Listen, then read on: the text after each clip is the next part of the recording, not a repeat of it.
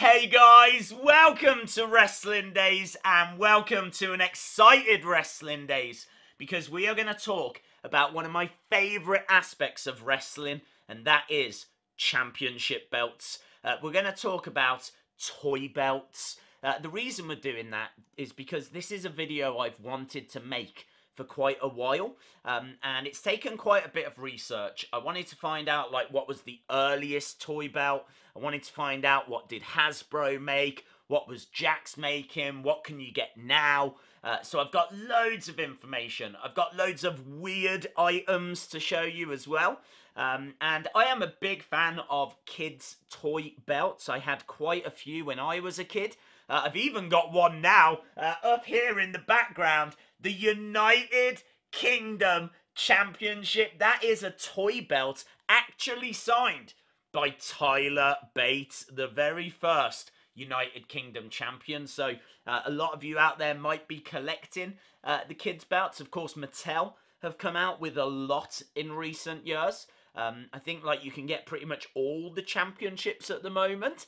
So yeah, very, very cool. But rather than looking at what you can get now, let's start by going all the way back to the very earliest WWE toy belt, and that was this. This is the first one I can find. This is the LJN mid to late 1980s Hogan 85 belt. And what makes this so cool is there's a little slider on the front plate. And when you move it, it actually changes the picture that's on the front plate. So you can see here, that is what the Hogan 85 belt looked like. It's called the Hogan 85 because Hulk Hogan was the champion, and this is what the championship looked like in 1985.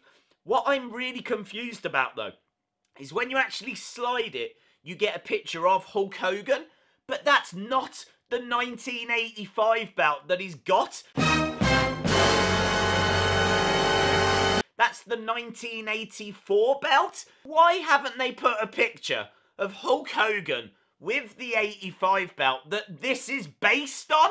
That, it would make more sense. Surely it would make more sense. But yeah, look, just a small little detail, and this thing has got loads of little details.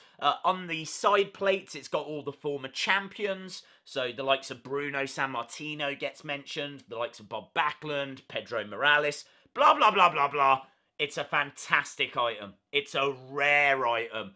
You're going to have to spend a lot of money if you want to get one of these. I know they were selling for hundreds of dollars. And I actually can't find one to tell you how much they're selling for right now. So, yeah, if you've got one of these, you've got something very special.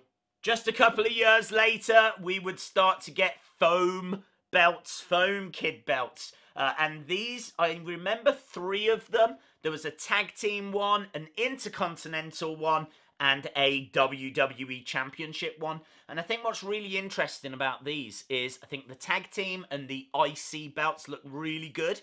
But that main title, it looks nothing like the Winged Eagle. And that's what the title was when this came out. This came out in 1988. The Winged Eagle would have been the world title at that time. This looks nothing like it, and that honestly did not resonate with me when I was a kid. I never even thought about the fact that this looks nothing like it. I honestly think this one is based on the Hogan 86 from a few years earlier. And even then, you can see on screen, this is the kids' belt. This is the Hogan 86. You can see there's big, big differences between the two. So, yeah, just quite interesting to go back and look at it now and just see that it's actually not an exact replica of any of the titles. Just a few years later, Hasbro would finally give us a Winged Eagle Championship toy belt. Comes in a really cool looking box. It's got Ultimate Warrior on the front. Of course, in 1990, Ultimate Warrior would have been the WWF champion. So yeah, very cool. And in the years that followed, we pretty much got all of the major titles. You've got things like the Women's Championship. Honestly, I want to mention this on its own because this is a kids belt I didn't know had ever been made, but I found this picture of it, and now I really want one. I really want one because Alundra Blaze had this title. This is the title she threw in the trash over on WCW. Or this is a kid's version of it. And I just think it looks really cool. But they've made loads. They made the Big Eagle, the Winged Eagle. They've made the Light Heavyweight Championship, the ECW Championship, the European Championship, the Hardcore Championship.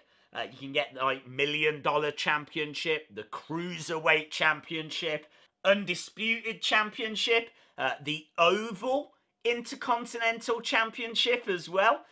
Obviously, they did the SmackDown Tag Title and the Raw Tag Title. They did loads. They did pretty much all of the championships you can get as kids' toy belts. And what's really great is that Mattel have continued with that. So even going forward, as new titles emerge, you tend to get them made as kids' belts. But we're not going to focus on every kids' belt that's been made because we would be here a while. We're going to focus on a few of the weird ones. So let's take a look at these. These are kids' belts for Stone Cold Steve Austin titles. Now, Stone Cold did make his own championship. He made the Smoking Skull Championship. That's the one on the left. But the one on the right is one that has just been completely made up. That is the Texas Rattlesnake Championship. I believe this was just made by someone that works at Jakks for no reason whatsoever. Don't get me wrong, I think it looks really cool. We've spoke about it in previous videos. It's got the 316 on there. It's got the rattlesnake on there. It's cool. I'm really into it. It's got skulls on it as well. But yeah, it's just, this is not a championship that was ever made or was ever planned. This is just something that Jakks came out with. And then the same with The Rock. The Rock had his own championship. I don't think we ever really saw it on TV, but it was called the Brahma Bull Championship. You can get a kid's belt of that. That is the one on the left. And then again, the one on the right, someone at Jakks just like, yeah, let's make something up. And so that's what they did. That bull is actually sticking out like it's a 3D kind of on the faceplate. It's a little bit weird, but it's very cool. And I think I actually have that belt buried in an attic somewhere. It was called a grapple belt. So they made those two, but there was a third. And here it is. The Undertaker. The Undertaker gets his own kids toy belt. Again, this was never made. This is not a belt that exists. Well, this was, but this is just a kid's belt.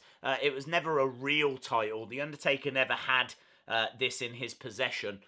So, yeah, kind of cool. I understand why they made them. I think if you're a kid and you're really into The Undertaker, I think you're going to love that championship belt. I mean, I'm an adult and I'm into The Undertaker and I love that championship belt.